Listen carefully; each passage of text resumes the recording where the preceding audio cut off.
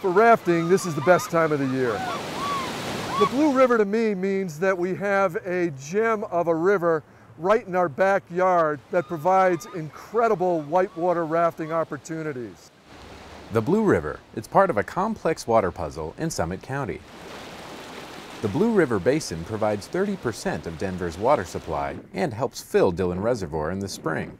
It's a balancing act. Denver Water relies on Dillon for water supply, but we also keep in mind the recreational needs.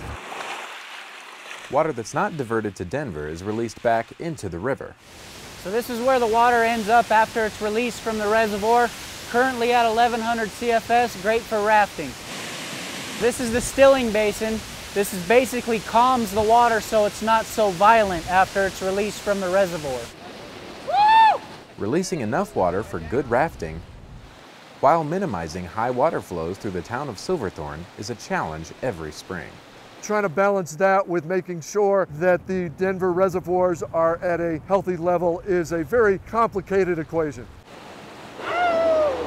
We also help the rafting community by understanding their flow needs and communicating with them what we think is going to happen.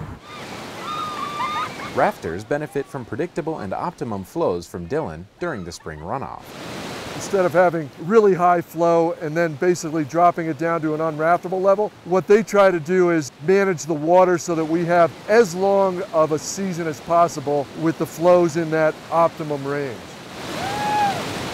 Whitewater rafting, one of the puzzle pieces in the daily balancing act of managing this precious resource.